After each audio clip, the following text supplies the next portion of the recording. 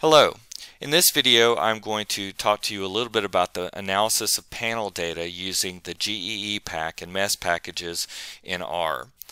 GEE is referring to Generalized Estimating Equations. This approach provides a flexible strategy for modeling predictive relationships when working with panel data, that is, cases that are cross-sectional but contain repeated measurements. Link functions allow one to model one's data assuming various distribution types such as Gaussian, binomial, Poisson, etc. So in this manner, GE can be utilized with various types of dependent variables such as those that are continuous, binary count, and so forth. Also note that when you're using GEE, you will want to specify a working correlation structure in order to account for correlated observations over time. So for this presentation, let me also note that this text file that I have open, I'm going to make available to you for download underneath the video description. So in that contains various pieces of information including syntax and links and so forth. So we're not going to be able to cover everything that's contained in this particular text file, but I wanted to make it available to you so that you can follow up. So if you haven't already done so though, for this demonstration you'll want to install the GEE pack using the install packages function, and you'll also want to install the MES pack in order to utilize that particular package as well. So we're also going to be utilizing data that is actually found in the PLM package. So the data set itself is called Grunfeld, and what we'll do is, first off, we're going to use the library function to call up that to call up the PLM package. So I'm going to just type in library, then PLM, and hit enter, and so there we are. And then I'll type in data, and inside quotation marks Grunfeld, and hit enter there. And if we want to take a quick look at the structure of the data, we'll just use the structure function str and then Grunfeld, and there we go. And so you can see in this data set that we have firm, that's basically our case, our subject. We have year is basically reflecting time. Then we have INV, I'm assuming that's investment, value, and capital. And so our dependent variable in our models is going to be value, and we're going to have this investment and capital variable. Both of these are going to be time-varying predictors in our models. So for the first model, what we're going to do is utilize the GEE GLM function associated with the GEE pack. So we need to first off call up the pack or the package. So I'm going to type in library and GEE pack, so that is now active in memory. And next up, as I said before, the GEE GLM function is associated with this particular pack. And basically, in laying out the regression, it's very much like what you would do in a standard least squares regression using the LM function in R. So, and what I mean by that is that you have the dependent variable, in this case value, being a function of the independent variables. The independent variables are separated by a plus sign, and then the tilde is just designating demarcating the dependent variable on the left and the independent variables on the right.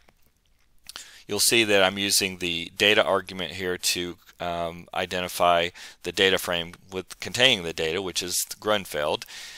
Family is set equal to Gaussian because we're going to assume that our value variable is continuous, normally distributed. ID is basically referring to an index variable, which is going to be firm. And then right here, this is reflecting correlation structure, and it's set as independence. So basically, the analysis is going to be housed, or the results of the analysis is going to be housed in an object called GEE Model 1. And then right here, we're using the summary function in order to look at our results. So I'm actually going to go ahead and copy this and paste it into R so that we can take a look at it. So I'm going to hit enter right here, and so now you can see that we have everything that we had just typed in.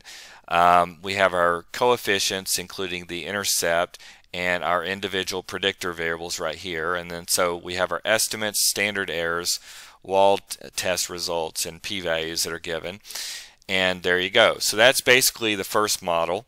Next up, what we'll do is we'll run a second model, but in this case we're just going to change the correlation structure to exchangeable. So this is going to be the only difference from the syntax above, and we'll also create a second object called GE Model 2, and we'll also look at it using the summary function. So I'm going to copy this and paste it in as well and hit enter, and so now you can see that we have the results from that particular analysis. So for the third analysis, what we're going to do is we're going to change things up a little bit and use the Poisson family. So for this particular demonstration, we'll have to actually change the value variable so that it is read as an integer. So in the original data set, value was a non-integer. So what we're going to do in this particular case in order to accomplish this is we're going to create another data object called GR data, and we're just going to convert the value variable so that there are no decimal places. So first off, this is just reading the Grunfeld data into the data object. Basically it's going to be another data frame. On this line right here I've got GR data, which is the name of our object, a $value, and we're changing that particular variable by rounding the values on that, and then we'll take a quick look at the remaining data set. So I'm going to copy this and paste it in as well, and so now you can see that in this case value, there are no decimal places for any of the values on that particular variable. So now let's create a GEE Model 3. And in this case, we're going to leave everything the same as it was in Model 2, but in this case, we're going to use we're going to set the family equal to Poisson. So now let's just copy this and paste it in, and hit enter. And so now you can see that we've run our analysis assuming a Poisson distribution. Okay, so a lot of this information is covered in much more detail within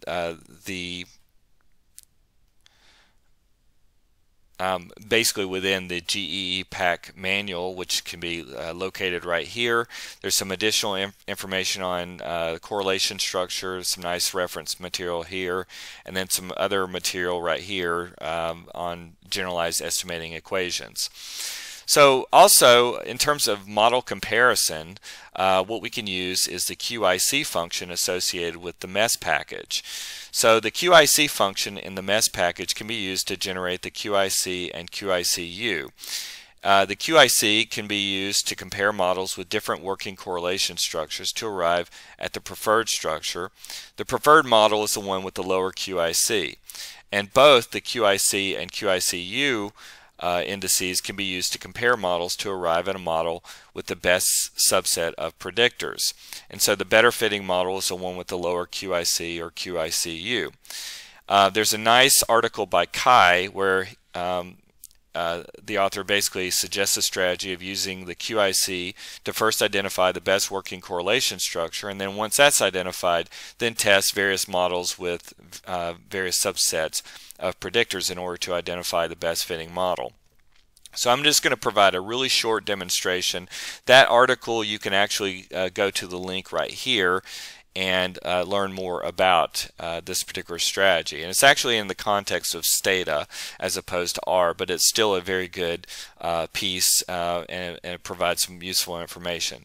So we're going to go ahead and use the library function to call up the MES pack. So what we'll do is type in library and then inside our parenthesis MES, and so it's ready to go. And so the first model, you can see we're basically just going to repeat our previous analysis with the first model and the second model right here. The difference is that following both of those we have the QIC function and in reference to each of those models right here. So I'm actually just going to go ahead and copy this and paste it in as well.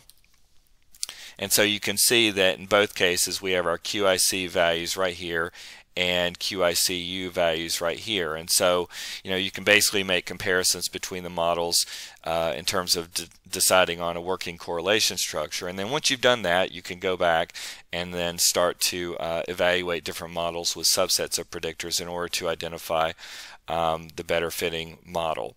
So information on the MESS package, you can find it at this site right here. Specifically, they discuss the QIC function on page 53.